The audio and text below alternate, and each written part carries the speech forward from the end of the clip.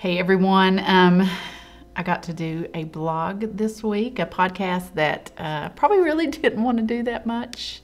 I started going down another road, but I felt like God led me down this road, so here we go. The title is, Sometimes Our Greatest Need is a Nervous Breakdown. I'm going to tell you a little something that Steve Broome said. I just love him. If any of you don't know who he is, you need to look up some of his quotes. They're awesome. This is what Steve Broome said to his students. When I taught at the seminary, I was often asked to address the new students. On more than one occasion, I said, your parents, church, pastor, and friends are all praying for your success. Just so you know, I'm not joining them. I'm praying for your failure. I'm praying that you get so overwhelmed by the academic work and by your neediness and sin that you seriously think about leaving and going into vinyl repair.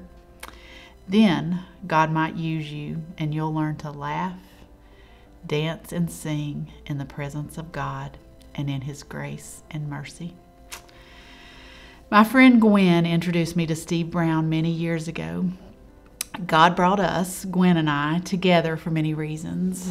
I believe one of them was so that He could smile as He watched the two of us meet at a restaurant and go from belly laughing to crying many times. People have wondered, I'm sure, I think somebody said at one time as they were leaving a restaurant, have wondered what we were drinking so early in the morning, that we were being so crazy together. People really would look at us because it's truly just a wonderful relationship. Another reason He brought us together was because we needed each other. My life taught her to meditate on God's Word and believe Him for all things. And her life introduced me to the life-giving grace and love of God. My gratefulness cannot be expressed. After going through surrender and confessing so much sin, God and I were tight. I stuck to Him like glue. I was almost afraid to move. Being so image conscious all my life had taught me to hide who I truly was.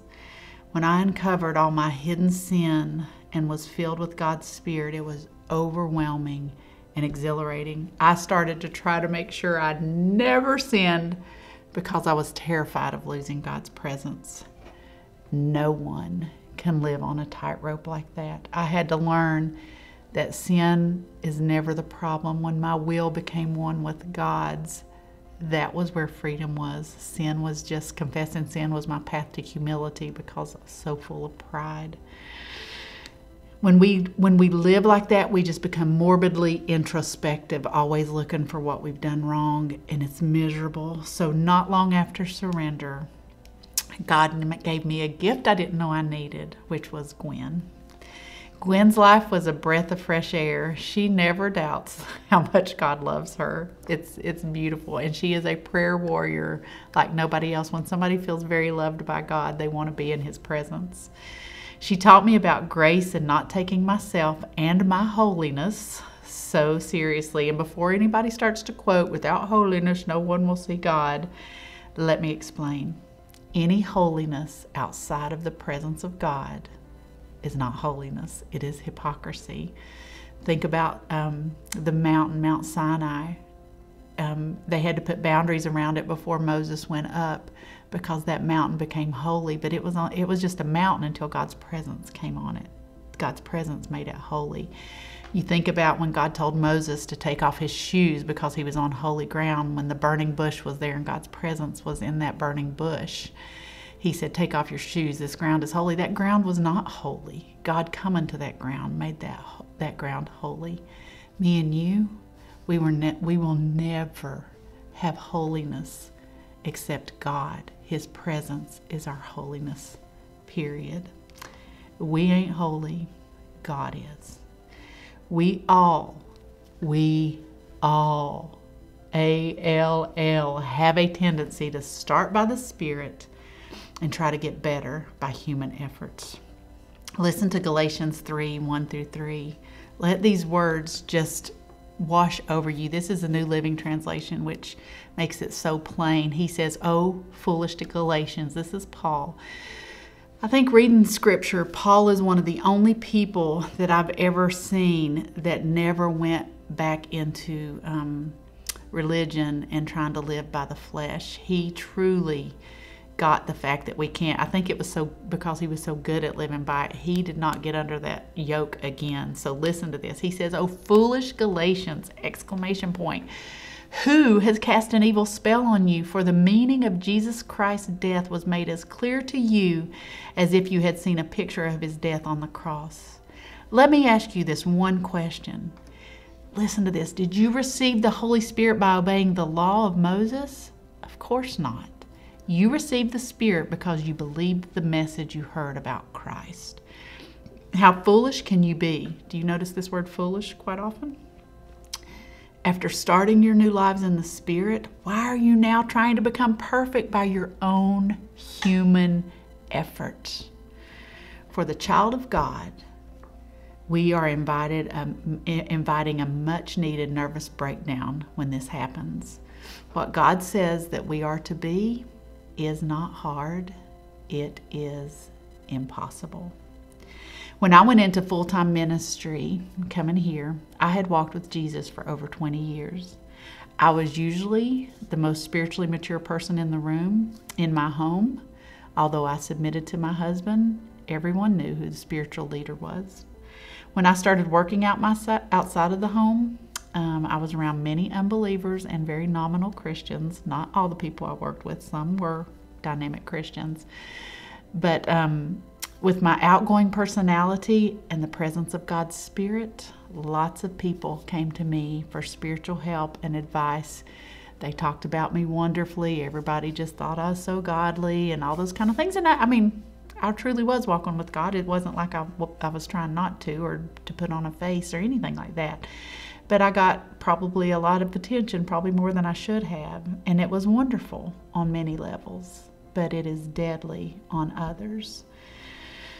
Listen to 2 Corinthians 10:12. When we don't have people in our lives to tell us the truth, it says, Paul said, "We do not dare to classify or compare ourselves with some who commend themselves." When we measure ourselves by ourselves and compare ourselves with ourselves, we are not wise. When we don't surround ourselves with people who are close to God and will call us out on hidden hypocrisy, we are not wise. Listen, nobody likes to hear it. Nobody. We all like to think we're a lot better than we are. When any of us get to the place where we know it all and we can't be taught, we are on the road to a nervous breakdown. When God crushes our pride, it feels like he's crushing us, or when God kills our pride, it feels like he's killing us, but he's actually crushing what is killing us. And Jordan Green said that. Paul would not have written to the Galatians about trying to be perfect by self-effort if it was not deeply ingrained in every single person on the planet. Paul even had to call out Peter. Paul was called later after Jesus was dead, buried, resurrected, and gone to heaven. Paul got called later. He never walked physically with Jesus. Peter walked physically with Jesus while he was on the planet. And Paul had to call him out on his hypocrisy at one point. Let this sink into your mind. I've looked at it with new eyes, and it's amazing. Galatians 2:13 and 14. The whole book of Galatians is really about this. Listen to what happened. The other Jews joined him, Peter. So you've got Peter is walking in hypocrisy. It says the other Jews joined him in his hypocrisy. So Peter is a leader. He's got these other leaders around him. When Peter started walking in hypocrisy, the other people around him started to walk in hypocrisy too. So that by their hypocrisy, all of them walking in hypocrisy together, even Barnabas was led astray. Hypocrisy just means a mask wearer. If you look it up in Greek, that's what it is. It's wearing a mask. When I saw that they were not acting in line with the truth of the gospel, because anytime we are being hypocrites and acting a certain way, it takes away the truth of the gospel that Christ came to die for. So when I saw they were not acting in line with the truth of the gospel, I said to Peter in front of them all, in front of them all. A hypocrite loves it when they get called out publicly. He said, "You are a Jew, yet you live like a Gentile and not like a Jew. How is it then that you force Gentiles to follow Jewish customs?" Galatians 2:13 and 14. Paul just throwing spiritual throat punches at Peter in front of all his peers. Peter was saved by grace, but it did not take away his need to be the man. He was wearing a mask, and he was the main leader of God's early church. The move of God was incredible. He was sweeping through Jerusalem, Judea, Samaria, the uttermost parts of the earth, and then he's got this huge leader who starts to walk in hypocrisy. A leader who wears a mask will automatically lead in such a way that others around them will start wearing a mask also. When we pretend we're doing great and we are not, others will not feel free to admit their weaknesses and depend on Christ. We will look to each other and compare ourselves with each other and ourselves, and no one will look up to the only true help we have. When Paul saw this deadly gangrene spreading through the body of Christ, he was violent about it. He ripped Peter's mask off and left him exposed in front of all his fellow leaders. That's real love for God and for people, when somebody will rip your mask off no matter what it costs, because there's a scripture that says the wounds of a friend can be trusted, but the kisses of an enemy cannot be. He loved God and Peter enough to expose him so God could heal him. Peter was a high achiever, and he truly loved Jesus. He risked great things for him. He walked on water. He cut off a man's ear when he came to arrest Jesus in the garden, and I personally believe that he was trying to cut the man's head off. That's how much he loved Jesus. He wept bitterly when he denied Jesus. And when Peter saw Jesus, when he found out Jesus was on the land, when he was out in the boat with his friends and fishing, and somebody said, "It's the Lord on the land," Peter jumped in the water and swam. He could not wait. Wherever Jesus was, Peter wanted to be there too. He was a great man of God. Jesus chose him to be a leader for many reasons. Not the least was his passion and desire to achieve great things for God. As leaders, and we all lead someone. If you're a mama, you're leading your babies. If you're at work, you're leading people. All around us, we all lead people. We have to stay transparent and humble.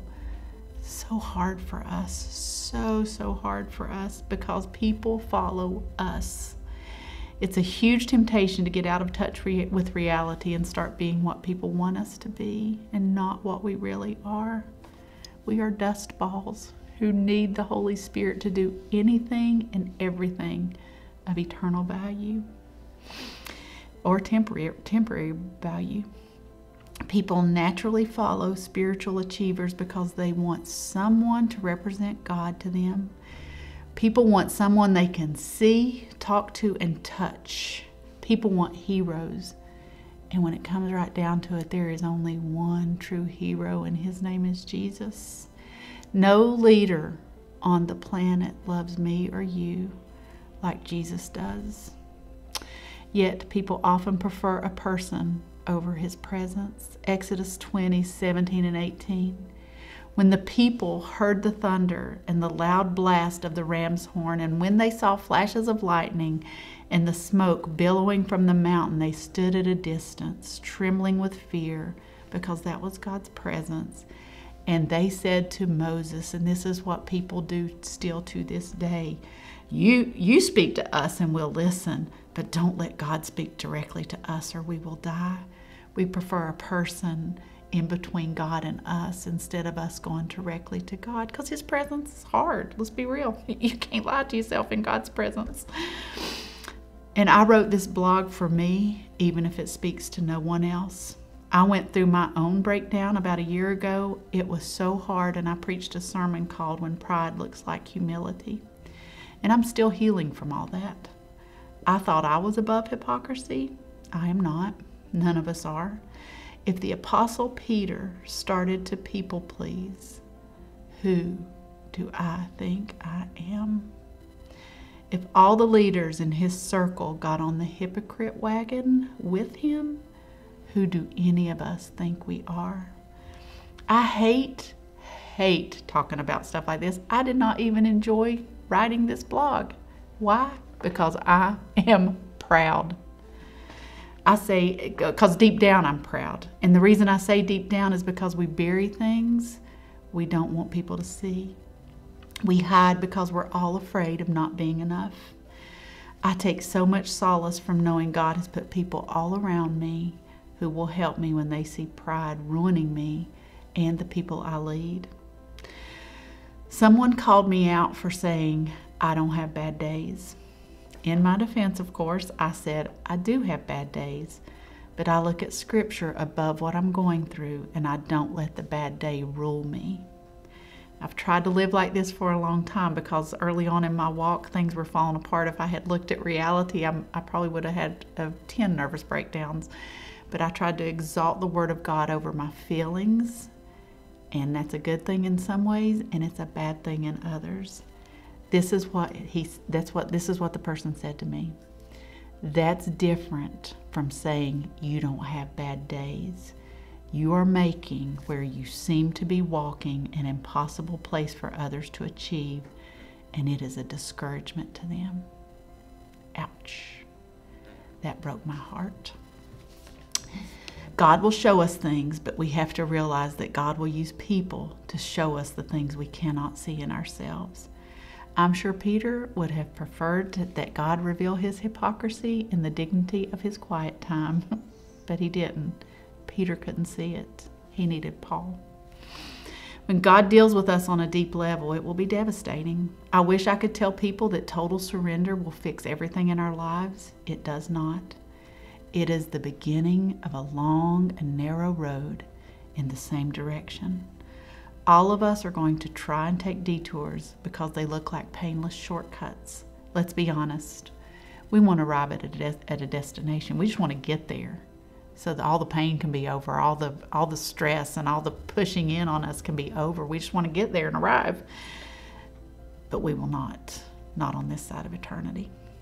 So many leaders end up being exposed as frauds with a double life. I don't think most start that way. It all starts with a little dose of hypocrisy. Like yeast, it will end up permeating every part of us until we don't even know who we are. Hypocrisy is a mask. Just like I've said this before, my nails aren't perfect. They're fake. They're covered with something that doesn't show. My thumbs look horrible, but you can't tell because they have something fake over them. Anybody that looks like perfection, none of us are. It's fake. It's a mask. Whoever you are, you and I need truth tellers around us. Let people in and get real. That is so much easier said than done. We need each other. I've always said church needs to be a place where anyone at any time can stand up and say, I'm about to have an affair. Help me.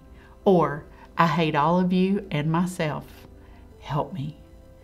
Why don't we do these things? Well, pride, of course, plays a part, but we also have this great tendency, as Paul so beautifully stated, are you so foolish? Having begun by the Spirit, you are now perfected by the flesh. The answer is yes, we are foolish like that. Self-effort will divide and conquer us. It takes us down a road of comparison instead of to the feet of Jesus where there is love and unity. We have to become unpretentious and honest like little children. And I do mean little. It doesn't take long for children to start playing the game of aren't I a good boy or girl? And it never stops there. It goes on to aren't I better boy or girl than him or her? Comparison. It always starts to happen. Jesus said these words, truly. And when Jesus says truly, there is no getting around it. I tell you, unless you change and become like little children, you will never enter the kingdom of heaven. And I think that truly means when God has put His Spirit in us, the road of sanctification, if you're truly a Christian, the road of sanctification will end up making you childlike. If it doesn't, Maybe you're not on the road of sanctification. Maybe you don't even belong to Jesus, because he said you won't enter the kingdom unless you become like little children. Therefore, whoever humbles himself like this little child is the greatest in the kingdom of heaven. I want to be great in the kingdom of heaven. I don't think Jesus would have told us that if he didn't want us to aspire to that greatness. But it's going to come through transparency and realness, not acting like I'm a spiritual giant. The Christian life is rigged. No one can live it without Christ. We will eventually fall apart with self-effort. We are all the same. We are fragile. Every single day we need one thing. Our lives depend on it, to be emptied of ourselves and filled with the Holy Spirit. When we live like that, people will be amazed at God, not us.